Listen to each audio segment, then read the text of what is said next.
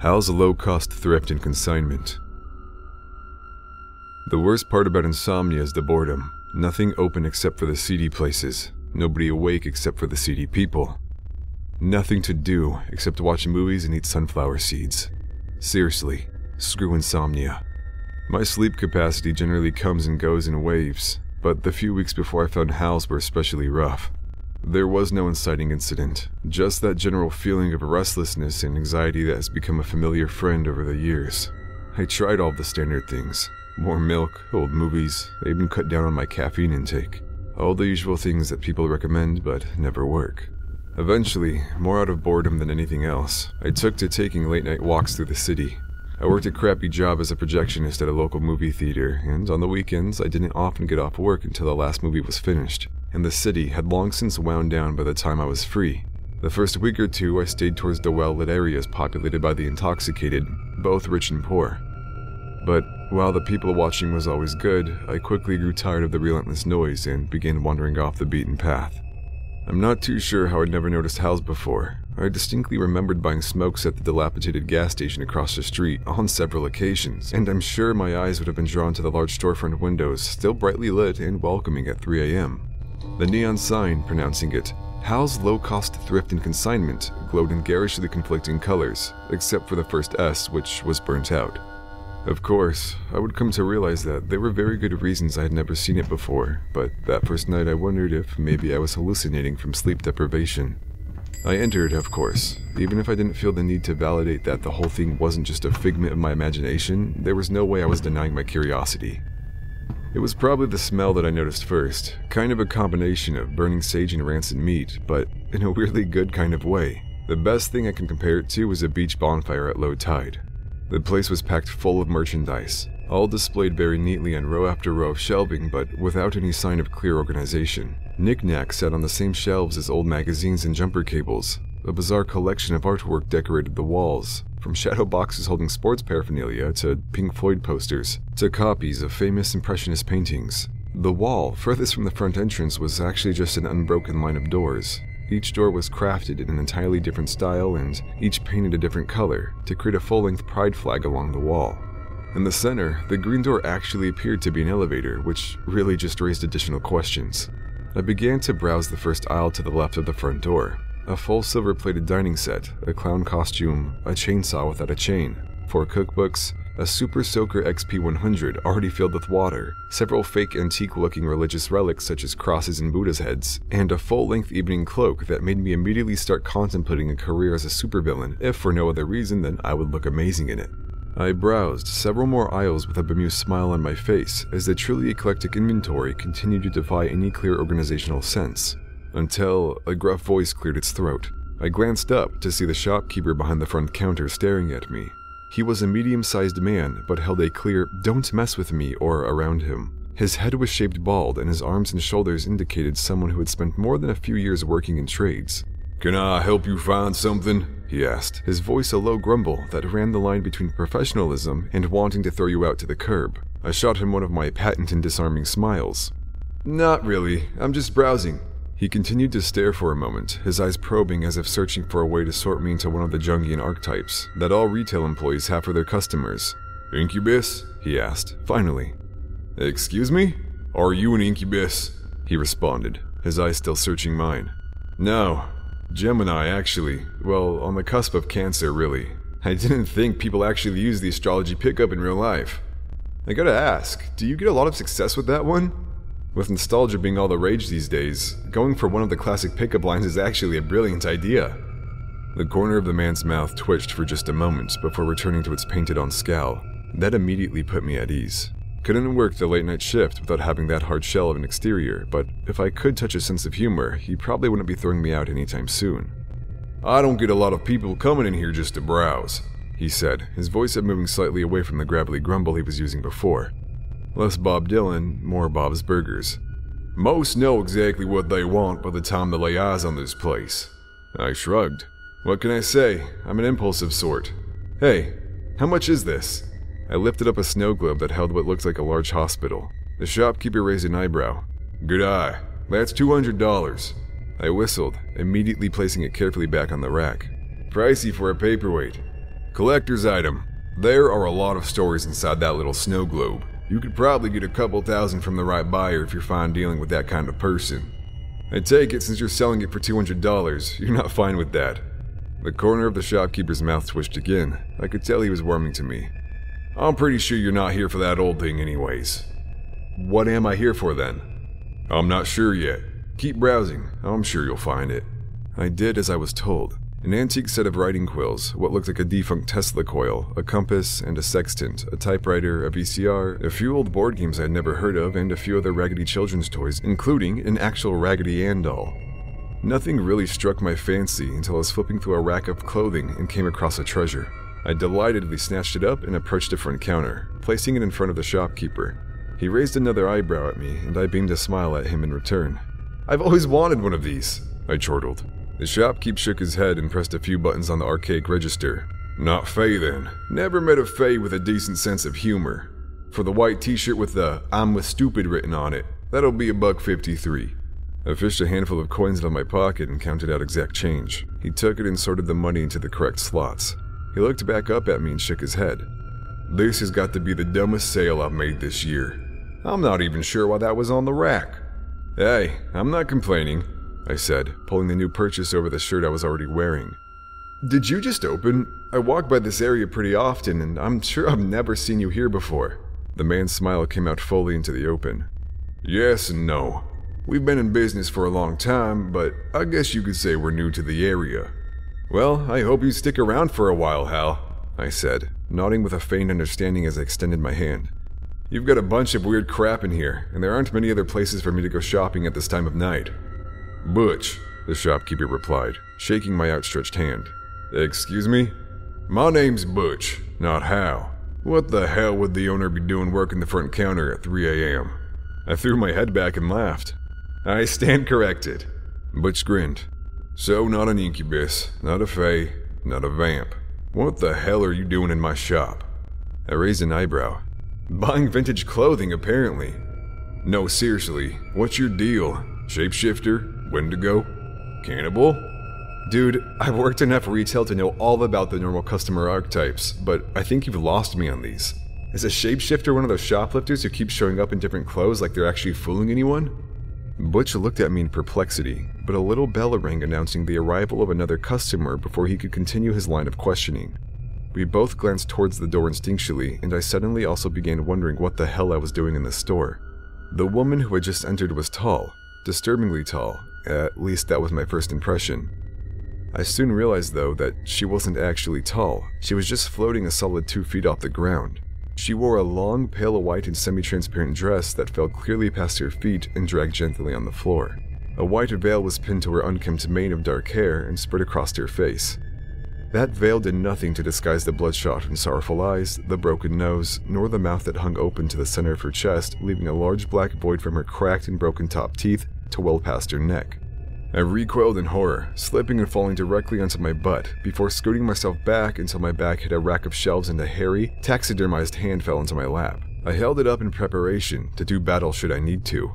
The specter, however, paid me absolutely no mind. She merely glided down one of the aisles, raised her hand to delicately select something off a shelf, and then floated back up to Butch's counter.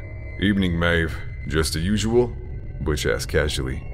The woman's cavernous mouth seemed to open wider, and a reverberating moan began to vibrate my soul. It wasn't loud, but it suddenly reminded me of the sound I heard my mother make over my grandfather's deathbed when I was 9 years old. Alright, gorgeous, it's $4.50. The woman in white reached out a hand limply and dropped a handful of crumpled bills on the counter. She then turned and slowly glided out the door.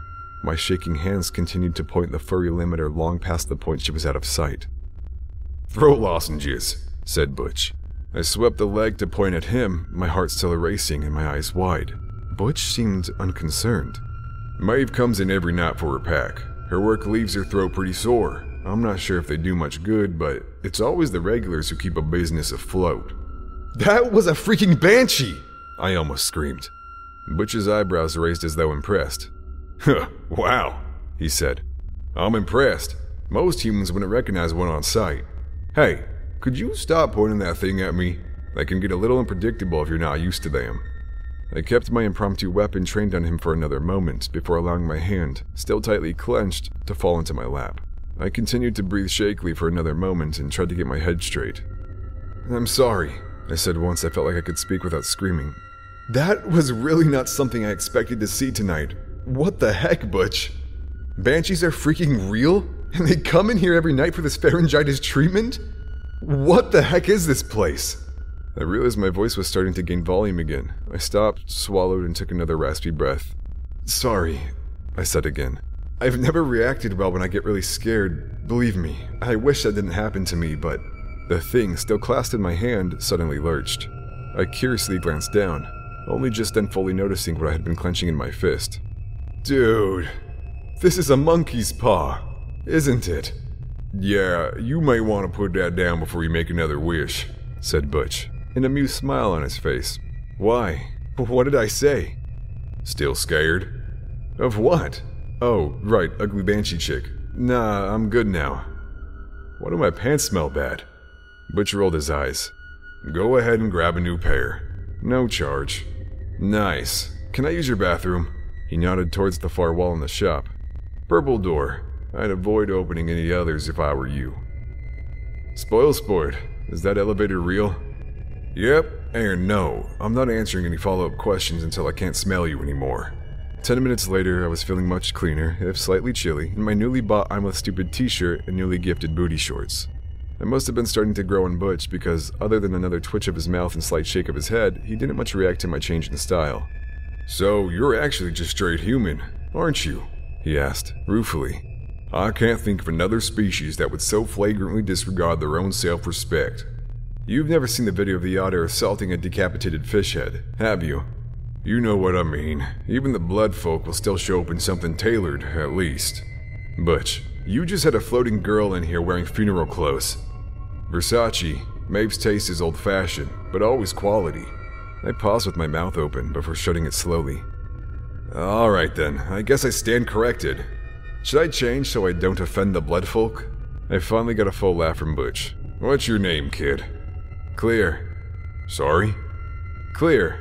Middle name is Water. My parents were hippies, also big fans of revivals. Man, thought I drew the short straw when it came to names, but you got me beat. So what? The shop bell rang again. Unlike with the previous customer, I felt not even the slightest twinge of fear as the latest monster strolled casually into the building. 6.5 feet tall and covered in reddish-brown fur, the man with overtly canine face was sporting a cordial grin.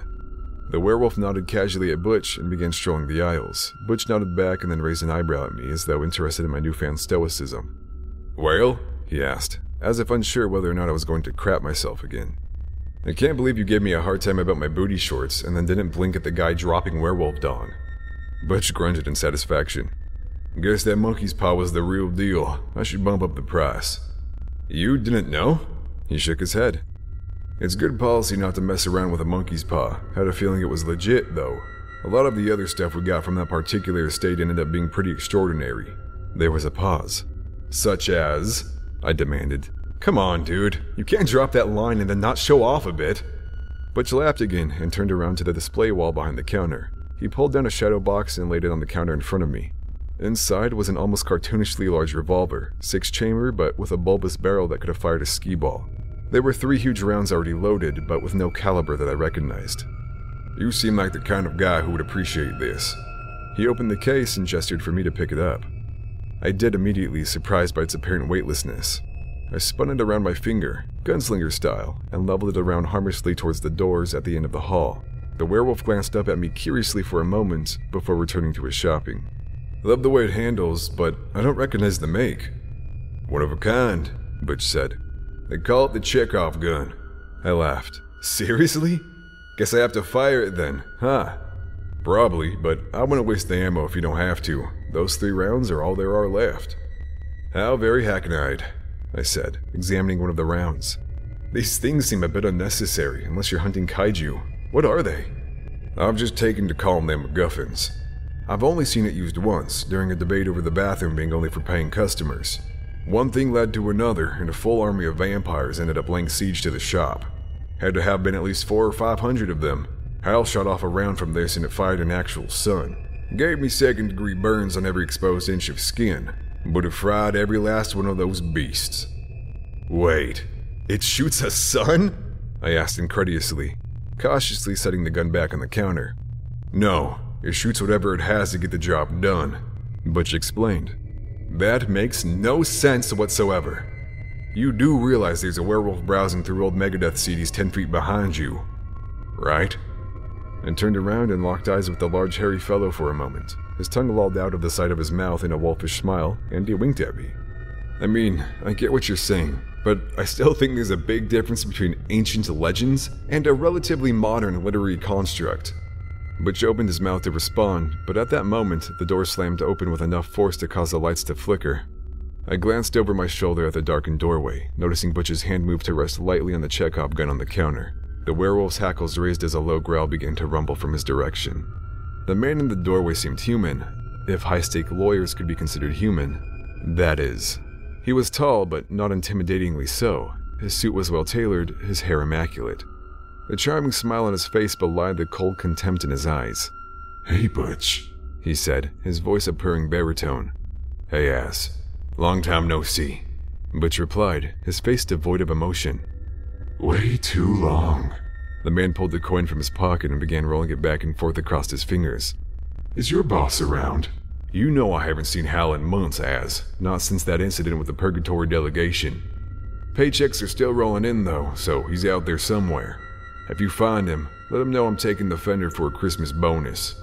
Az shook his head in feigned disappointment. "It really would be in your best interest to help me track him down, Butch. You know the deal he made to run this place expired at the end of last month. Now my employer has a lot of respect for the old man and everything he's done over the years, so he's more than willing to renegotiate the terms." Butch shook his head.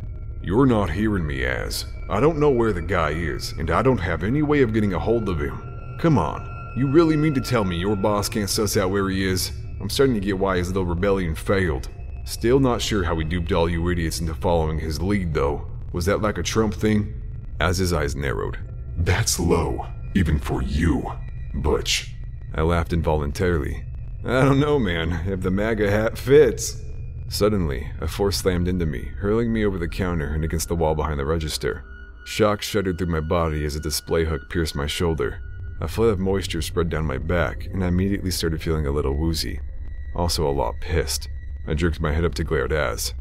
"Man, I just bought this shirt!" I felt myself reverse direction, flying off the wall and across the store. I flailed painfully as I soared, managing to tip over one of the racks before colliding with the werewolf. I couldn't help but marvel at how soft he was as we hit the floor and slid into another rack, bringing its contents down on us. I always envisioned werewolf fur as being more coarse, I thought, as I waded out the falling inventory. "Sorry, Jack," I muttered, rolling away from the werewolf and painfully climbing to my feet. "Cool if I call you Jack. Never caught your actual name." Jack growled, shaking his head like a wet dog. "I don't know why you have to make me hurt your friends before you tell me what I want to know, Butch. You know how much it pains me to hurt innocent bystanders." Butch was levitating over the cash register, his limbs shaking violently as he appeared to reflexively attempt to swallow his own tongue. I started grabbing anything within reach and throwing it at Az.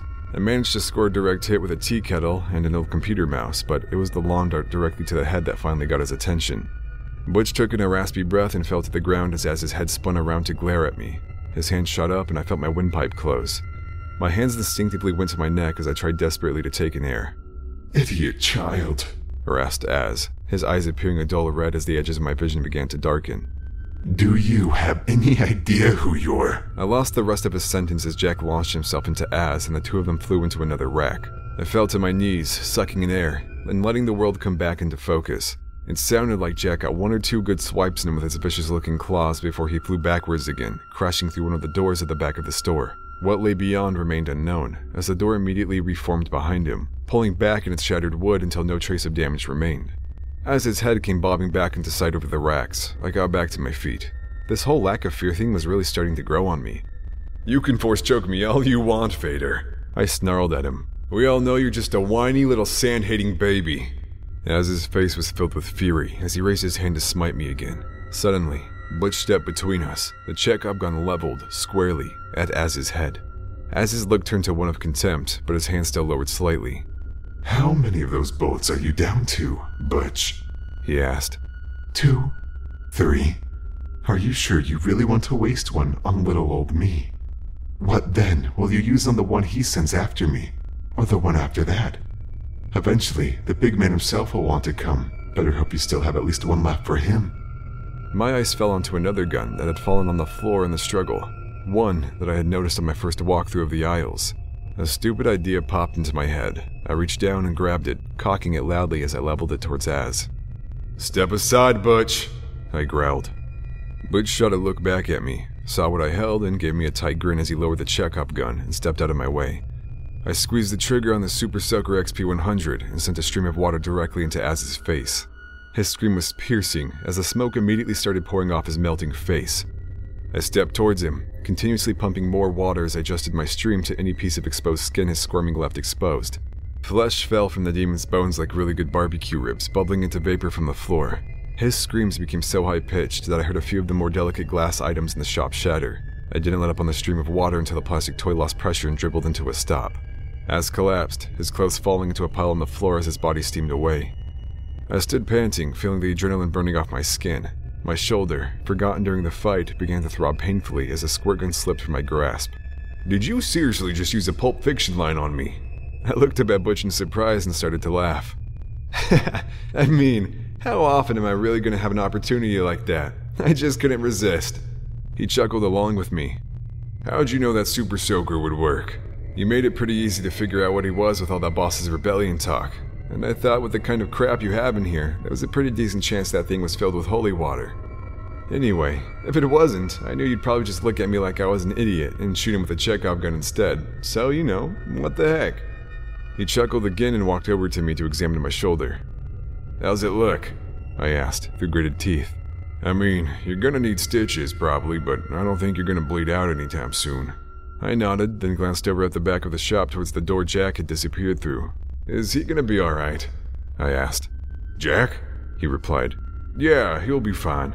He's a pretty solid guy, has friends everywhere. I'm sure someone over there will put him up until he finds his way back." Holy crap, his name's actually Jack? I thought I was just being clever. Nobody knows his real name, actually. He doesn't talk much, but most people end up landing on that joke eventually, so it's kind of just stuck. Ow, my self-esteem, I deadpanned. "What's over there?" "Over where?" "You said someone over there will put him up. What's over there?" "Oh, that door leads to the back rooms. It opens up somewhere different every time, so you usually have to find another way back if you go through it." I nodded, not really understanding, but increasingly distracted by the radiating pain in my shoulder. "Well, let me know next time you see him. I think I owe that guy a beer. Next question. Where's the nearest hospital?" He grinned. "Come on, I'll patch you up. Gotten pretty good at it over the years, working this job. Only lost a couple dozen patients." I shook my head and followed, as he led to another door behind the cash register. He stopped, with his hand on the knob. "Oh, and remember how I was trying to figure out why you ended up finding this place? I think I figured it out. Want a job?" I looked at him. I thought about the banshee, and the monkey's paw, and the werewolf, and the demon. Then, I thought about the long series of dead-end, boring jobs I'd had up until this point. "Do you have a dental plan?"